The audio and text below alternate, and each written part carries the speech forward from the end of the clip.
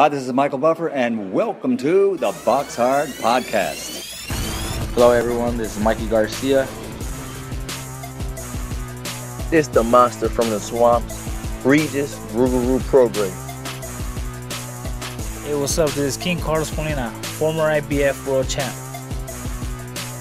This is Michael, the Bounty Hunter, 2012 Olympian and your people's champ. This is Charlie Edwards, flyweight champion of the world. This is Fast Eddie Chambers, and you're listening to the BoxHard Podcast with my main man, Joey Coastman. Hello everybody and welcome to episode 240 of the BoxHard Podcast. I'm your host Joey Coastman. I'm joined this week by Umar Ahmed of iFLTV. Umar, how you doing, my man?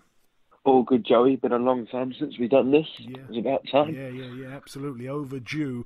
But like I say, Umar, you know, while the lockdown, while the pandemic has been in play, you know, guys like myself and you, we haven't rested. You know, we've been still putting out content. Obviously, you know, my field's slightly different to your field, but you know, you've kind of stepped into my field a tiny bit. Obviously, having to do the internet interviews and stuff like that. How are you finding it? Obviously, you know, gathering content for IFL during this crazy time. Well, obviously, it's not ideal. None of us, that's including the four others at IFL, had ever done a Zoom or Skype interview before, which is quite outstanding. We'd have done the odd phone call interview, for example, if it was with Deontay Wilder or Bob Arum, where it was a must and we couldn't reach them, obviously, if we were in the UK face to face. But yeah, obviously, our content is going to places, getting it, being face to face, getting raw emotions out of people, and obviously discussing fights that happen on a weekly basis. So it's been hard to talk to people about stuff, and not having that direct face to face contact obviously makes it a bit more trickier. And sort of the stories that would gather less pace normally are kind of blown out of proportion by ourselves, just to keep the videos going. It's not been ideal, but at least we're able to work from home, so I can't complain too much. Yeah, and I like what, you know, your channel's doing as well. Obviously, in some cases, digging up fighters that we haven't spoke to or seen for many years, and you know, seeing what they're doing now and stuff like that. That's content I'm a big fan of. But anyway, on last week's show, I hosted it with former heavyweight world title challenger Eddie Chambers. We basically spent ages and ages speaking about Hughie Fury and speaking about fights that we wanna see take place in the heavyweight division when boxing resumes. That is pretty much what we're going to do here this week with myself and you, Umar. So I pretty much talked all about the heavyweight division and the fights I want to see last week, so I'm not going to bore everyone and put them through that again. But we can start at heavyweight if you want to give us some of the fights that you want to see when boxing resumes. I know the big one obviously is Joshua Fury, I'm guessing, but yeah, talk to me about that fight and some others that you may want to see when live boxing is back on our screens. Well, I know Dillian White's obviously scheduled to fight Alexander Povetkin, but a fight I would like to see is him and Andy Ruiz. Whether it happens, I don't know, because White's so high up with the WBC and in line for that shot. So whether you take another risk with Ruiz, I don't know whether that's the wisest thing, but I definitely would like to see that fight. I think it's a brilliant fight. Another one I wouldn't mind seeing is a rematch, but it was at cruiserweight before, Usyk and Michael Hunter. I think that's another good fight. I just want to see Usyk now in a proper fight at heavyweight. We know the fight which is all obviously scheduled and probably will happen, whether it's with fans or behind closed doors, we don't know yet, but that fight will probably happen. So if I had to go for three, I'd have White, Ruiz, Usyk, Hunter, and the obvious one, obviously Fury, Joshua. Yeah, some solid choices there, and like I say, we've gone through the heavyweight division there pretty quickly. Moving down to cruiserweight, for me, it's a division that doesn't get the hype of the heavyweight division, nowhere near. And to be honest, it's one of the lost divisions really in boxing. There's a lot of talented guys, but as you mentioned, Usyk there moving up. He's left a bunch of guys that that have all got losses and stuff, and some people just naturally aren't interested. It's a division without that American ingredient, I suppose, at the top level. But just looking at that division, I mean, we're going to probably say the same fight here, I'm guessing, and that fight for me would be Bradis and Doutikos, Umar. Yeah, I think that's the best fight in the division. I think another one that's kind of going under the radar is Makaba. Obviously, we know he suffered that loss against Tony Bellew, but he's put some really good wins together. Doesn't really get the notice, Makaba, but he's still an active fighter in that division and a live opponent. From a British interest, obviously, I'd like to see Lawrence Okolie and Glowacki happen. I think that fight was going to happen at some point in April, I believe, in Chicago, where there's a larger Polish following.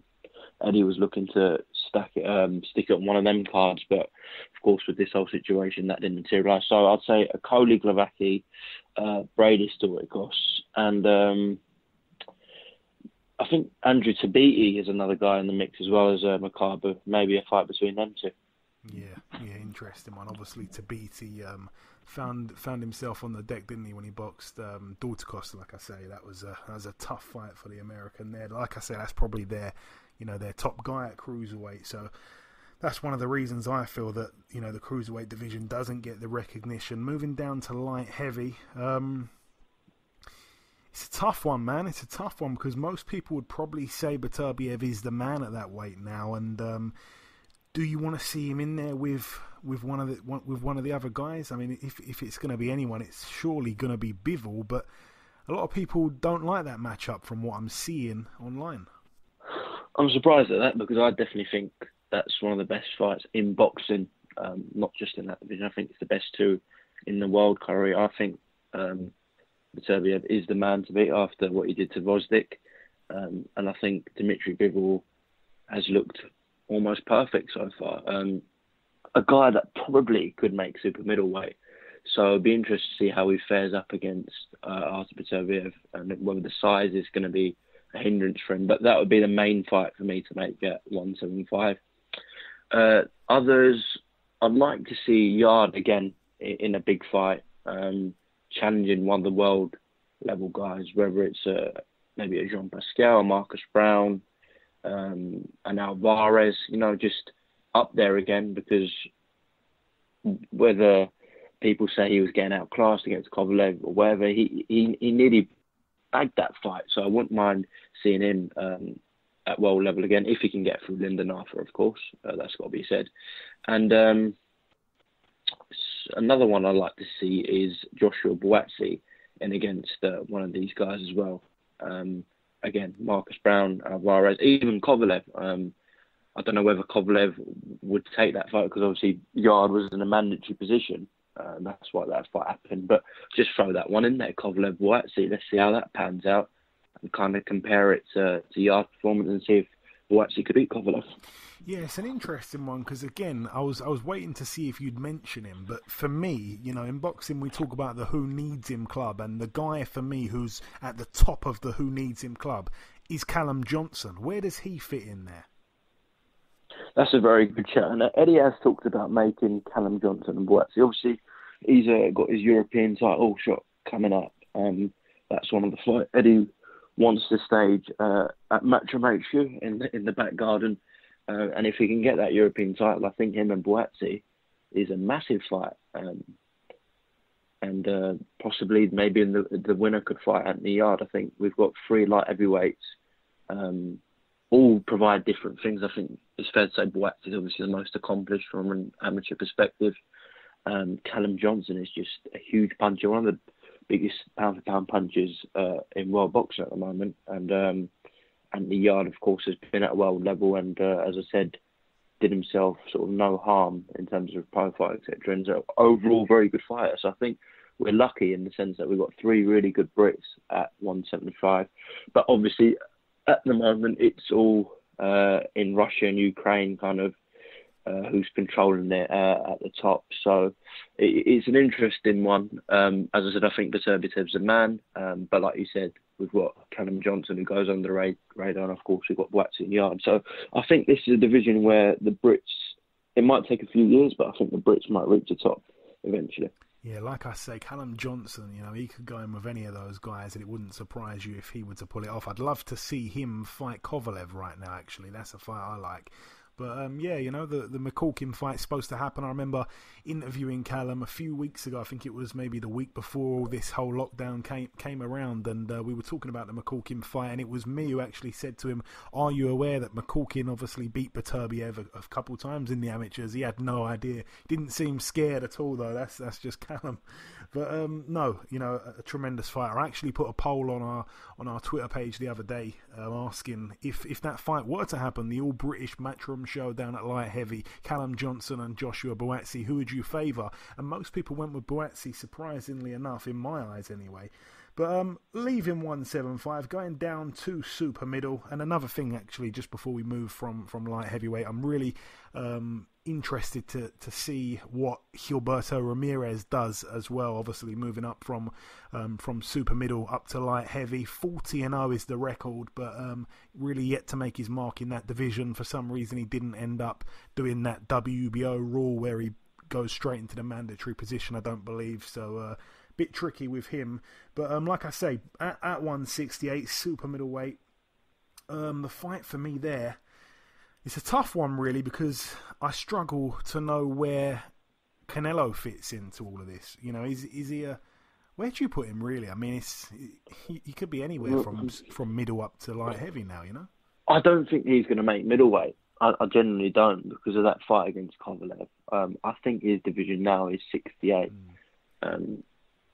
That's what I believe. And I think there's some tough fights for him. I genuinely do. The likes of Billy Saunders, Caleb Plant. We've seen Canelo struggle against that kind of slick boxer style before. Of course, notably against Lara. Trout gave him a good fight. Obviously, we know what happened with Floyd Mayweather. I think Billy Joe and Caleb Plant could be his toughest assignments in that division. Obviously, you got like the big guys as well, like Danny Jacobs, Callum Smith. I know Jacobs is trying to get that rematch. Canelo's got a lot of fights left on his own contract, so that might be another one that comes about. Obviously, Benavidez as well is an absolute beast in that division. So I think that's tricky, because the three tall guys are all going to provide some sort of challenge in terms of their height and size and their strength. And as I said, Billy and Caleb Plant, really slick fighters, going to cause problems for anyone.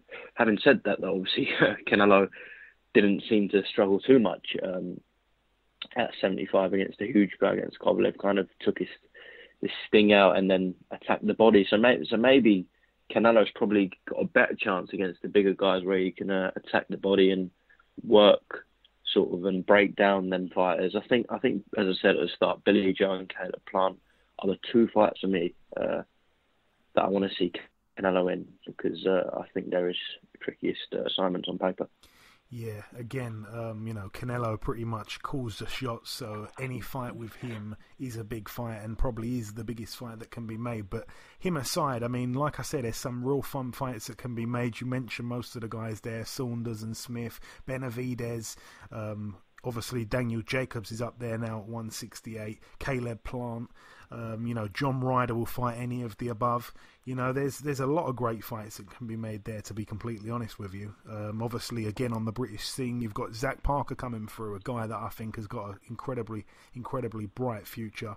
So yeah, lots and lots of good fights that can be made there. One of the best divisions actually in boxing for me, 168. Going down to 160, you've got Gennady Golovkin there, even though again it seems like he's going to follow Canelo wherever that'll go. So again, they're still talking about doing this third fight, Umar, on DAZN. They're talking about it, I think, for later this year. They're trying to do, if I'm not mistaken, a Canelo fight in September against maybe a Plant, maybe a Saunders, and one or two other guys. I think might have been Benavidez. And then after that fight's out the way, they're talking about a December showdown with Golovkin. Like I say, if I'm not mistaken. Where would that then take place, do you think? Because, I mean, I know you're probably not really going to know the answer to this, but if he were to beat one of those guys that we mentioned there, then he holds a belt at 168. Do you think Golovkin would follow him up there? Or does Canelo come back down to 160, which I'm in agreement with you, really? Can he make it after making 175? I don't see a situation where Canelo will come down to 160 for Golovkin, even in the first two fights. And any Canelo fight, he will always try and dictate the terms, and he normally gets his way because he's the biggest money fight in boxing. So I see Golovkin moving up to 68 for that fight. I think it will happen. Listen, it's still a huge fight because it's two of the biggest names in world boxing still. So you can kind of criticise it all you want now, but once it comes to fight week, we'll all be amped for it. Do I really want to see it though? Probably not.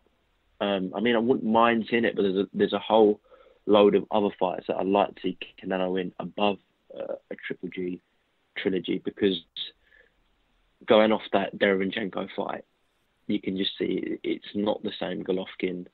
And obviously a lot of people thought, including myself, Golovkin won the first fight. And then the second fight, you can see he kind of slowed down. Still a close fight.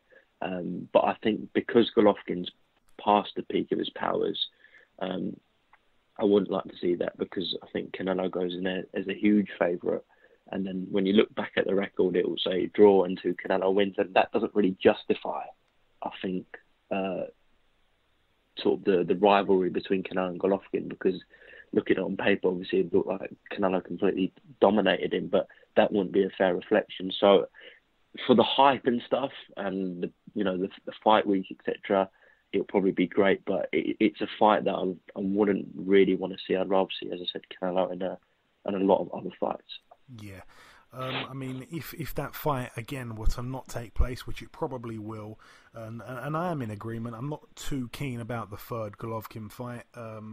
It seems like Canelo's getting better, in all the time, really. He's getting better all the time. And as you say, Golovkin seems to be on the slide. But if Golovkin were to stay at 160 and still, obviously, be considered in many people's eyes as the king, really, at that weight with the IBF world title, there are some brilliant fights that I'd love to see him in, and those fights would be against Jamal Charlo. Those fights would be against Demetrius Andrade.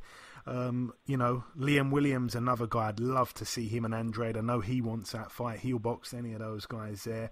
And also, I know you did an interview with Roy Jones Jr. the other week. He's now training Chris Eubank Jr. Chris Eubank Jr. It's a frustrating one, really, with him, because he's had a very odd career if you really think about it. He's been with various different promoters and stuff like that. He's been with, I remember when he was with Hennessy at the beginning. I think it was Hennessy he made his debut with and all that, and then obviously with Frank and Eddie and the rest of it. And we thought we'd see a rematch with Billy Joe. That never ended up happening. We thought we'd see the Golovkin fight. That never ended up happening.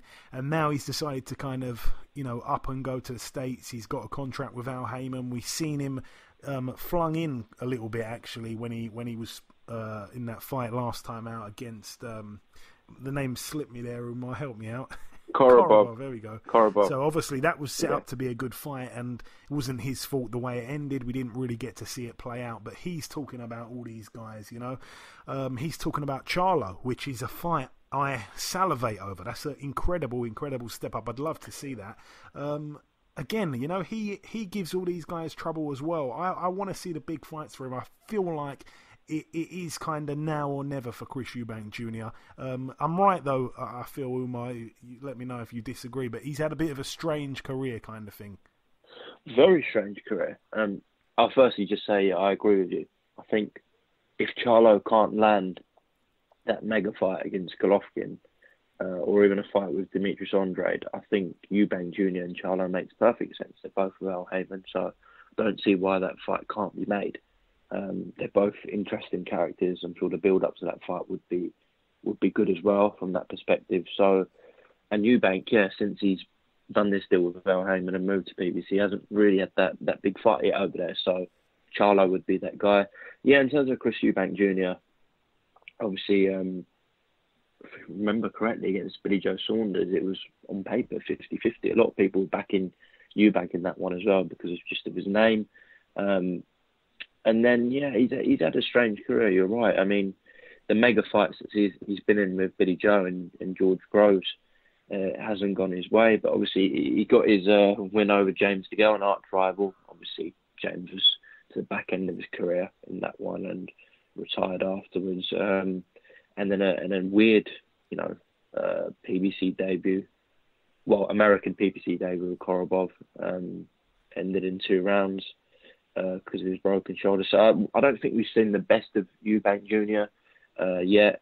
Obviously, when he's been in with the likes of Nick Blackwell and Yildirim and Quinlan and Arthur Abraham, even people like that, he's done very well against, you say, European to world-class level guys. But when he's been at the elite end of the sport, it just hasn't happened for him yet.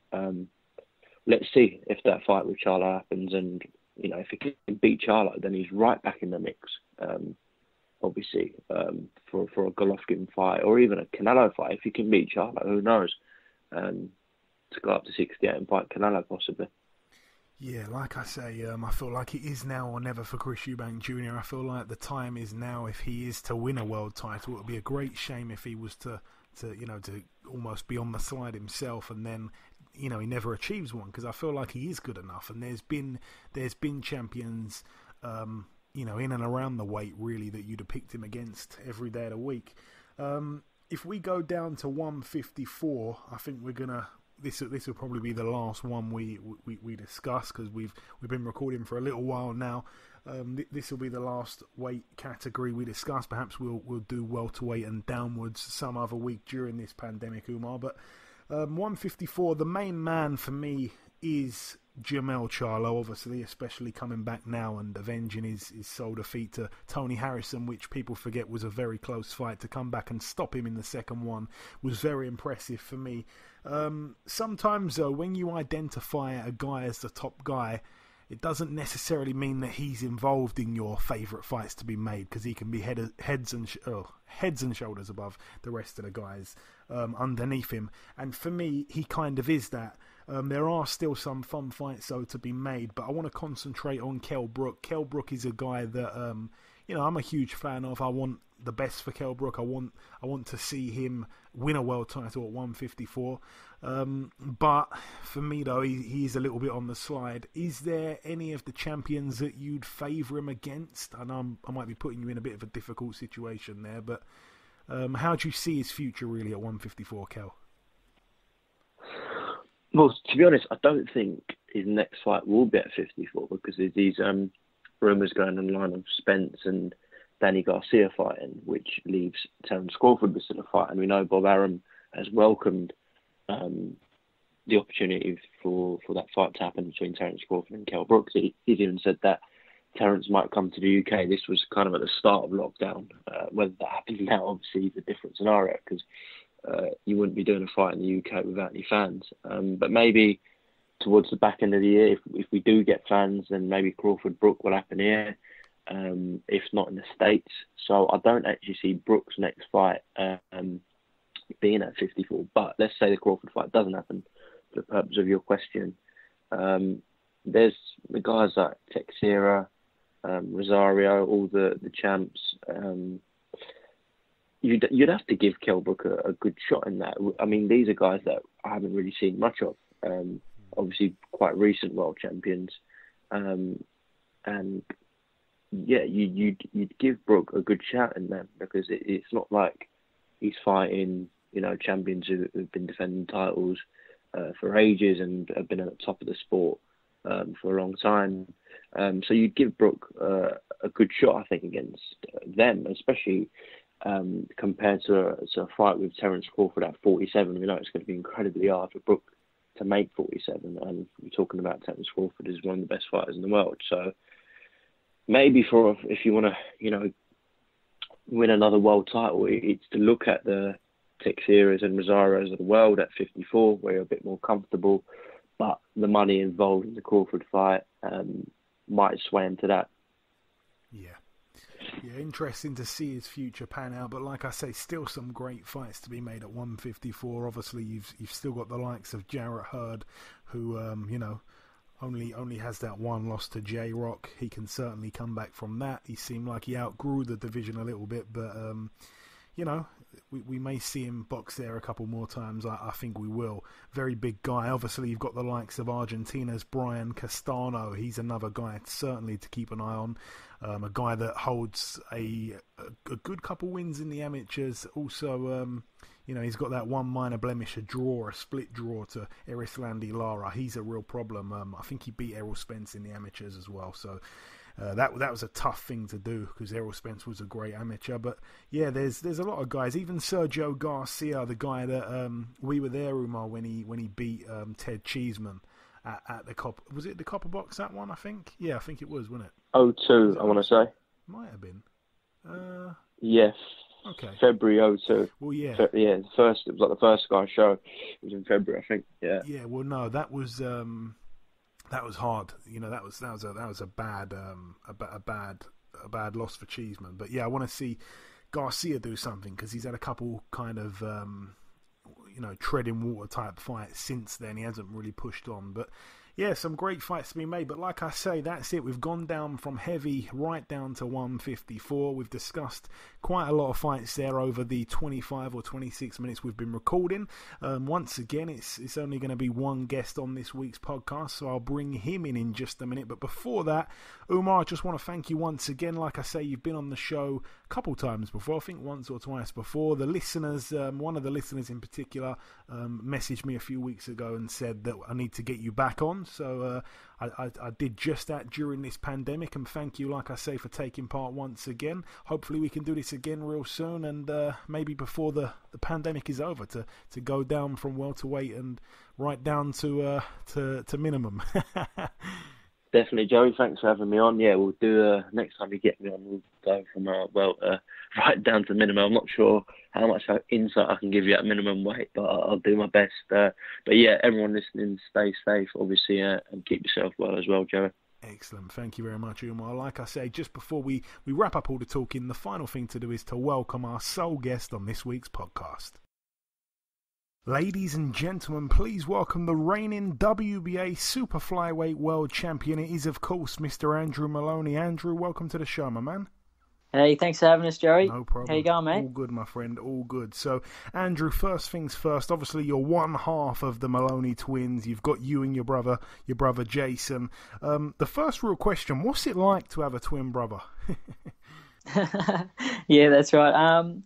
Well, to be honest, I don't know any different, but definitely, I think in professional boxing, it definitely has its advantages.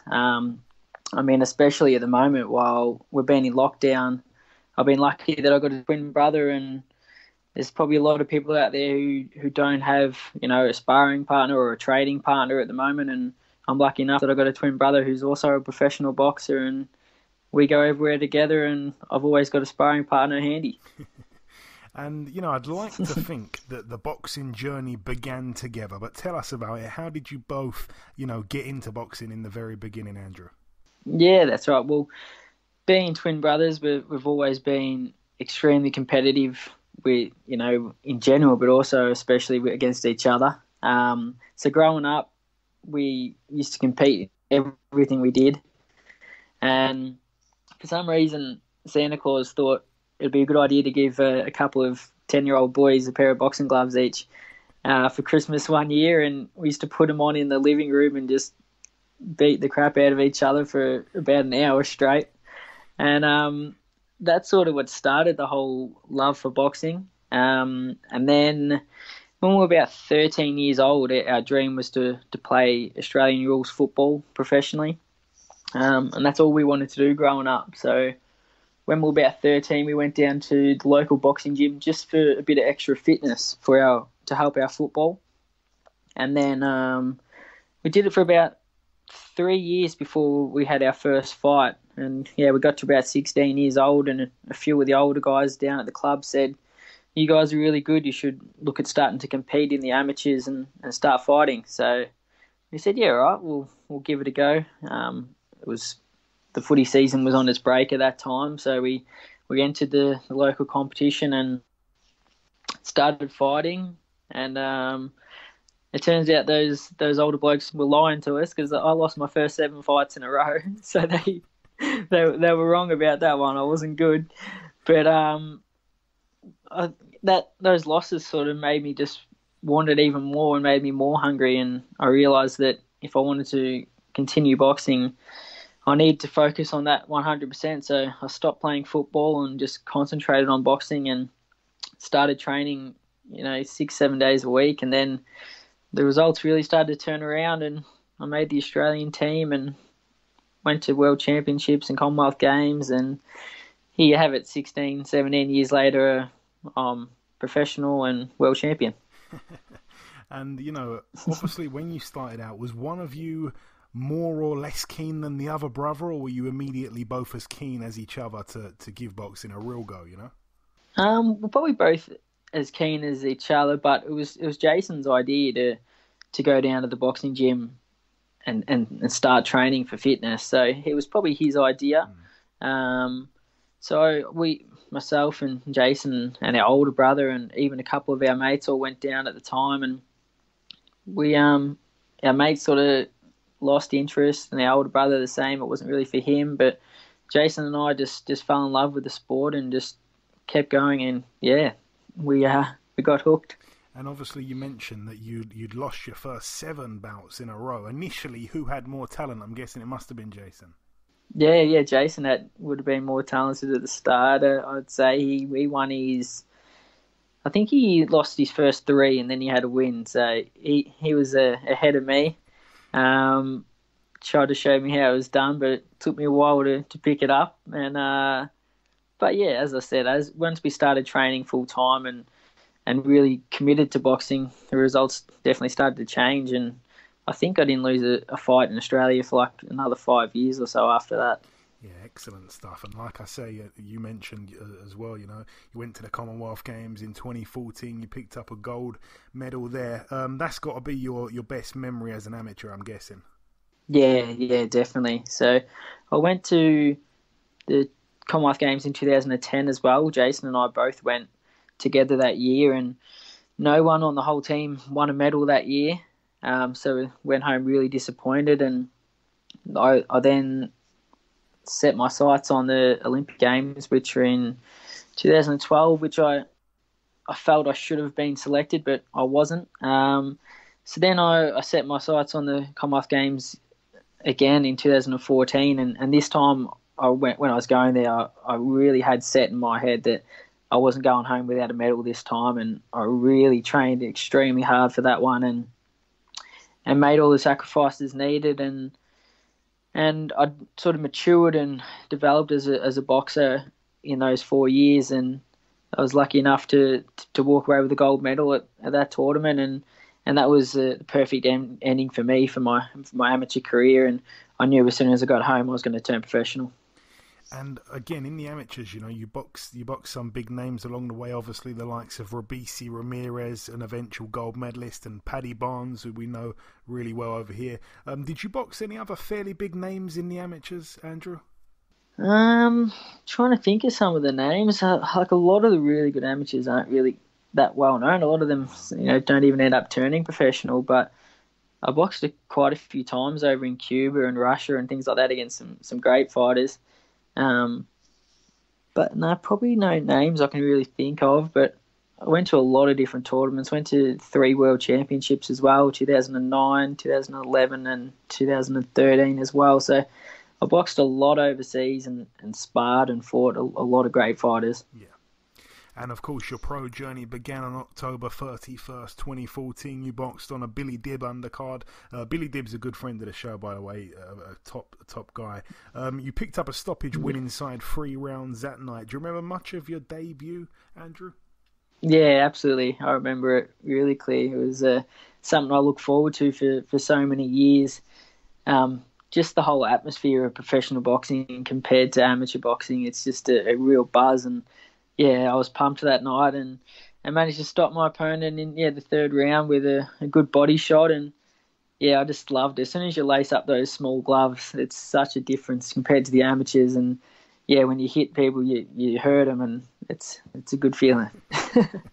And obviously, you progress quite quickly through the ranks, really, picking up the WBA Oceania Bantamweight title in just your 6th fight. You defended the belt 3 times before then moving down to Super-Flyweight and vacating the title, which then allowed your brother to box for it and win it. How did that decision come about? Did you always want to be a Super-Flyweight rather than a Bantamweight, or did Jason have quite an influence on that decision? No, it wasn't Jason that had the influence. It was I suppose in that time frame we changed trainers. We started training with our new trainer, Angelo Hyder and Tony Nobbs, and we moved state to train with those 2 guys and moved away from our family and friends. And I suppose we just took things up to a whole new level and everything became more professional. And we realised throughout the different style of training we were doing and doing the longer rounds in training and obviously in fights that we were making the weight too easily and there was a chance we could move down in weight, and we decided to give it a go, and I think it was a great decision. I'm perfect at bantamweight now, and Jason's a good size at Super-Flyweight, and Jason's a good size bantamweight, so I think it was a really good move. And of course, you're both listed as the exact same height. Are you both exactly the same height, or is one of you just a fraction taller than the other? Nah, Jason's actually a little bit taller than me. He's probably got about 3 centimetres on me. And I think that's it comes down to the 2010 Commonwealth Games, which it was actually that year that they changed the weights. So the amateur weight categories used to be 51 kilos and 54. And they changed it to 49 and 52. And so that me and Jason could both go to the Commonwealth Games, I made the decision that I'd move down to 49 kilos and he could go at 52. And during that year or two of making that weight limit of 49 kilos, I barely ate a thing. That I was really draining myself to make that weight, and I reckon that's what made Jason have that growth spurt and I missed out on it. So I blame him for me being shorter. So like I say, you moved down to Superfly and immediately you boxed for the WBA Oceania title at that weight. Of course, you won the fight in the 4th round, but you were down yourself in round 3 that night. Tell us about that fight there, Andrew. That was against Raymond Tabagon, is that correct? Yes. Yeah, I believe so. So he's a wild Filipino, throws some really wild punches, and I actually have had him over for sparring in Australia since that fight. He's a really good guy, Raymond, and he was really wild, and I got a bit careless, and it was sort of half a knockdown and half he clotheslined me. He was that wild that he just knocked me straight over. But I wasn't hurt, but it definitely made me realise that he was dangerous and to show him a bit more respect. And it was a great fight to watch because I got up the next round, obviously got through that round, and then the next round I ended up stopping him myself. So it was a great fight for the fans to watch. And then, of course, after that fight, you defend your belt successfully 4 times, including that 4th win there over Luis Concepcion, a guy we know well over here because, of course, he's got history with Cao Yafai. Was that Concepcion win probably the best win of your career at that time, on paper especially? Yeah, definitely at that time, and possibly of my career so far. I mean, it wasn't my hardest fight, I wouldn't say, but Concepcion's, record and the history and what he's achieved in the sport, it definitely is my biggest win. He's a two-time world champion, or even 3-time. He's had a couple of interim belts in there as well, and he's a great fighter. So obviously knew that he was world champion. I think it was 18 months before that fight is when Yafai took the belt off Concepcion. So I really just wanted to show what level I was at and show that I was ready to fight for a world title. And I went into that fight, knowing how dangerous Concepcion was, and I think it really brought out the best in me. I put on a really good performance that night, and ended up stopping him in the last round of the fight, which, it was a great victory. Yeah, it really was. That's an excellent win there. And then, of course, after that is where you box in a world title eliminator against Miguel Gonzalez. And for me, that win against him, to actually become the first man to stop him, that win was kind of the start for me of the alarm bells ringing through that division. Andrew Moloney's a dangerous guy. That's what it did to me anyway. That for me, that win there signaled that you're a serious threat to all the top guys. Would you agree with that?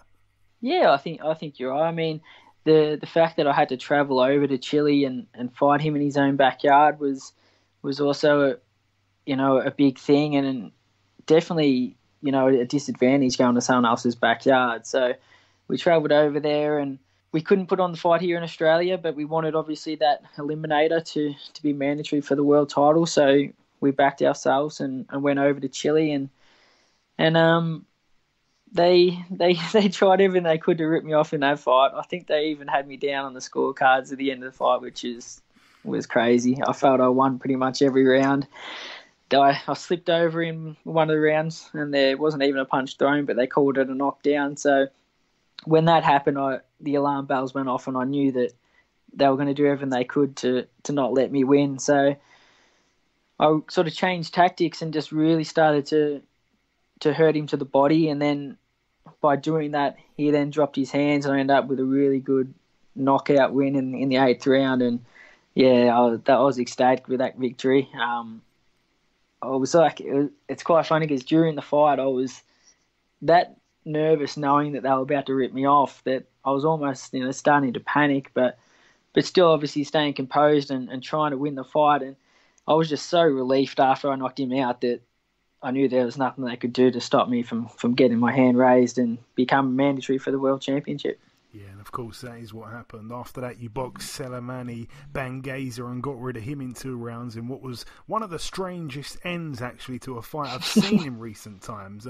Just for anyone that may be listening to me that don't know what happened, it's like, I mean, he didn't want to fight. At one point, he put his arms up in the air in the middle of the action. And to be fair, you didn't really have to, Andrew, but you kind of, you laid off him a little bit. You stopped hitting him. And, the referee jumped in and asked him if he wants to continue, to which he said no. And then the referee said, again, do you want to fight or not? And then he basically changed his mind and said yeah. And then after, being forced into retreat mode pretty much straight away when action resumed, he did the same thing, but this time the gum shield got spat out, and that was the end of it.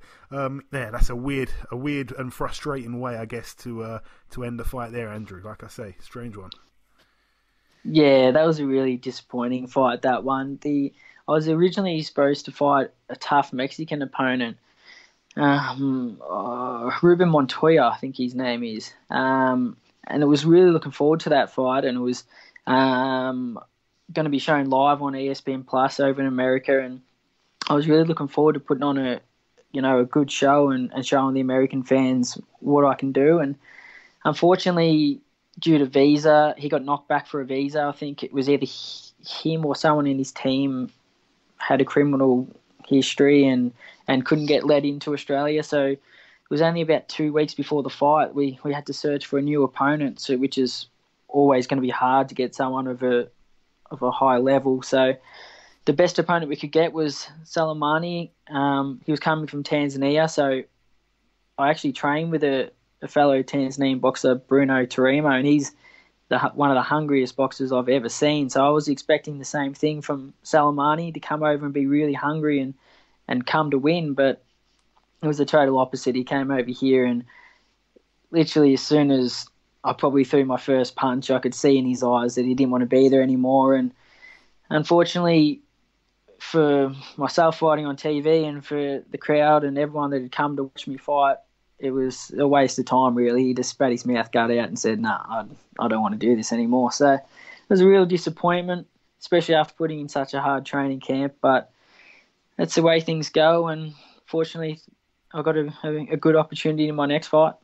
Yeah, strangely enough, I think he's now moved down to minimum weight, which is just incredible. But anyways, that's him.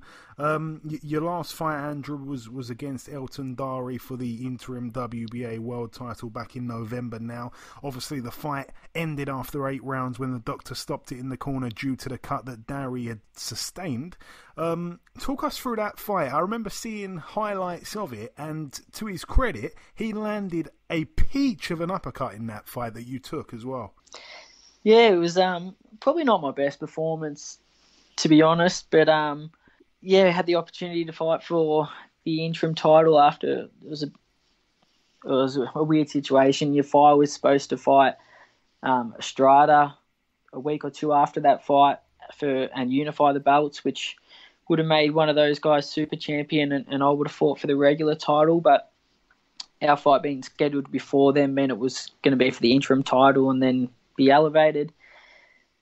But that fight ended up happening. Ended up fighting Roman Gonzalez. But anyway, we got the opportunity to fight for the interim belt, so we took that, and the highest rated guy that accepted the fight was DeHarry. So he came over to Australia, and he hadn't lost in 10 years. So he's a very good fighter and trains out of Gleason's gym in New York. And he came over and he put on gave me a hard fight. And you're right, he caught me with a really good uppercut, which I completely didn't see, and basically knocked me down. I think my knee, I can't tell if my knee did touch the canvas or not, but I managed to stay on my feet and survive that round, and then get back to doing what I was doing before that. And I controlled the fight other than that round where he knocked me down, and his eye was completely shut. And after 8 rounds completed, the doctor had looked at his eye quite a few times, and it was just getting worse and worse, to a point where he really couldn't see any punches coming in the 8th round, and was starting to take a fair bit of punishment. So the referee and the doctor decided to stop the fight, and I was crowned interim world champion.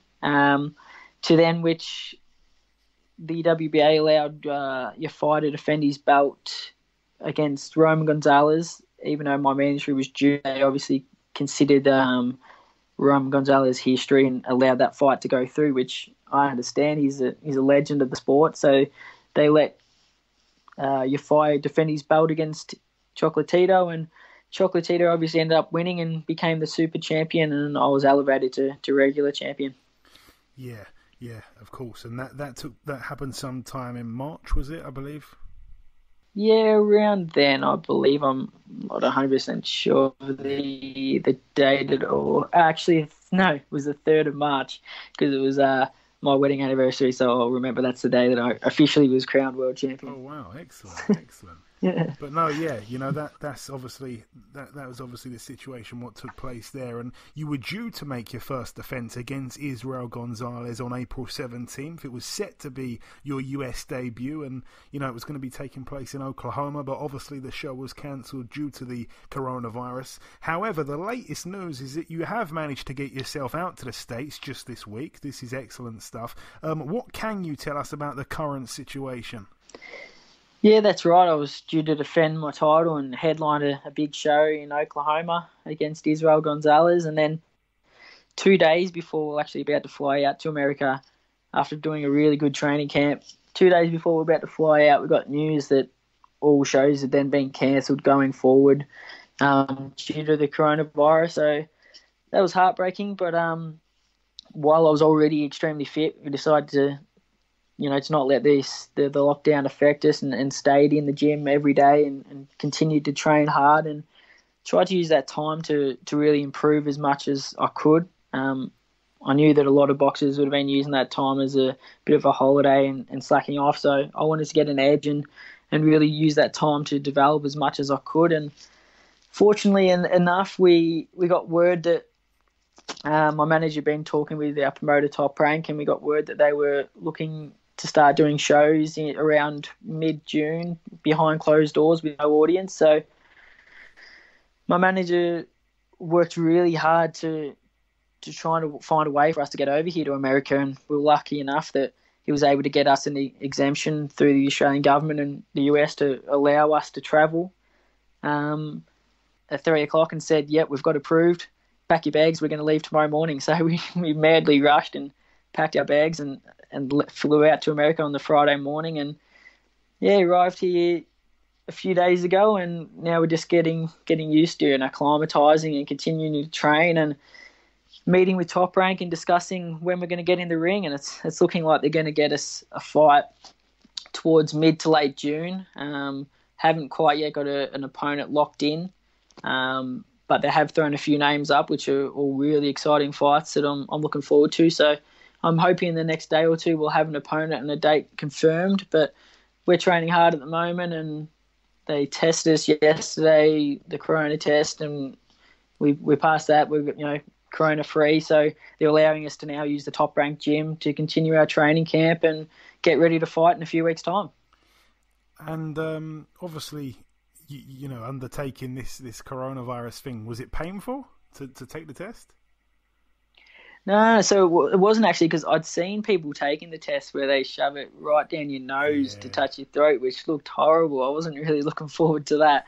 But they've since changed the way they're doing the test, and they just basically shove it down your mouth and do a bit of a swab of your throat, which it's a little bit uncomfortable, but nowhere near as bad as going down your nose, I would say. No, it's great news though to hear that you're using their facilities now, and we're gonna hopefully get some news in the coming days. So we'll certainly be looking out for that. The fight with Israel Gonzalez though, is that one that you are hoping to get rescheduled for some time in the future, or is that probably not going to happen now? I mean, it's a good fight. He's a good fighter. Some of the names they've thrown up so far are also really exciting fights. So if that fight happens, it happens. But if not, I'm just looking forward to continue to defend my belt against good, well-known fighters and establish my name on the world boxing scene and develop as a fighter and start to build a big fan base and show them what I can do. And then Chocolatito, obviously being the WBA Super Champion, is definitely a fight that I look forward to having in the future, hopefully not too far away. Excellent stuff. Like I say, the way you've been moved, I think is excellent. The way you've been moved, I think you've had the right fights at the right time, and really, a lot of them are learning fights and stuff like that. I feel like this is going to be your time. I want to ask you a couple of questions about Jason. Obviously, we've seen him in the World Boxing Super Series. It, in hindsight, was a little bit too soon, I guess, perhaps some people would say, but he lost to a fantastic fighter in Emmanuel Rodriguez. I know a lot of people think because he got blown away by Inoue that he's no good. He's an exceptional fighter. How is Jason doing, and what's next for him, Andrew?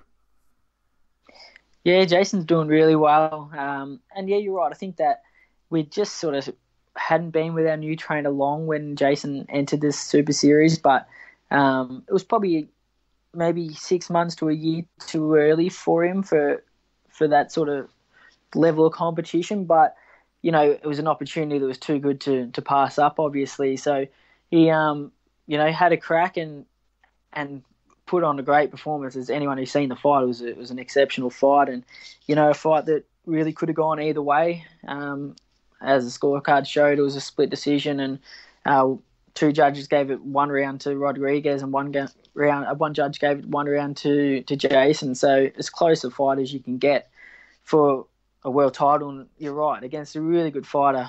And you're right in saying that Rodriguez probably now doesn't get, the credit he deserves because of that Inoue loss. But he just got caught in that fight, and Inoue's obviously, a very powerful puncher. So he got unlucky in that fight, but he definitely is a really good fighter. And Jason learned a lot from that fight and has developed since then into a much, much better boxer. So I'm sure when Jason gets the opportunity to fight for a world title again, he will win that title this time and have his hand raised. And we're hoping that he might get that opportunity pretty soon. He was scheduled to fight Joshua Greer in basically an unofficial eliminator. Jason's number 2 in the WBO and Greer's number 1. So they were going to fight each other before the whole coronavirus thing put a stop to that. And that is still a fight that may possibly happen while we're over here in America. If not, then there is also a potential that Jason may fight Casimiro for the WBO belt. I know he's over here as well. So we're just waiting to find out what's next for Jason. But as I said, he's developed so much over the last year or two, and I'm really confident that he'll become world champion in the next 6 months or so. Yeah, I'm pleased to hear that. And obviously, you mentioned when you were younger, you'd put the gloves on, you'd hit each other for upwards of an hour. Nowadays, when you spar each other, do you guys go 100% with each other? Yeah, we do. It's really good sparring against each other. Actually, we used to be just stupid and just not want to let the other person get an upper hand. So we'd end up in a full blown brawl and just end up wrestling each other on the floor and trying to take the gloves off and all kinds of stupid stuff. But these days we're a bit more mature and we realise that it's not us that we're competing against anymore. It's everyone else. So we try and help each other as much as we can these days. And yeah, our sparring is really good against each other. We fight at a really high work rate, and because we know each other so well, it forces us to try and adjust a lot during the rounds and feint a lot and set a lot of traps to try and catch the other person. So it's actually really good us sparring each other these days. And I want to. This is a bit of a tough question I'm going to throw at you now, Andrew. If you was to ask this question to the Klitschko brothers, if you was to say to the Klitschko brothers, who's the more talented? Vitaly would say Vladimir is. Vladimir would say Vitaly is. There's other brothers in boxing that they say, no, I'm actually more talented than my brother. not so modest. Who's the more talented? You said that he was initially when you started out and you lost a bunch of fights in a row. Who's the more talented now, in your honest opinion? That's a tough one. I'm not sure. I would say we have differences, and there's some things that he's better at than I am, definitely.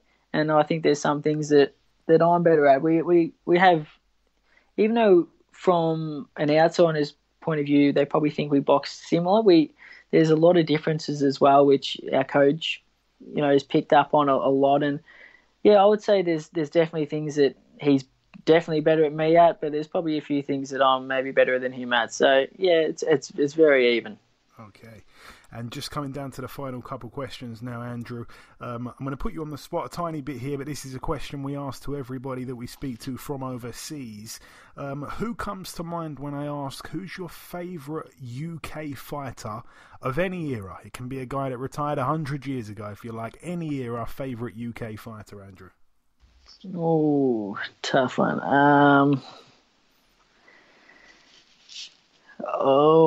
That's tough. Visual, like for entertainment, I've got to say Naz, Prince Nassim. Definitely. But yeah, I'll probably go with Prince Nassim. But there's been so many good UK fighters. Joe Calzaghe's also an unbelievable fighter. I'll go with those two.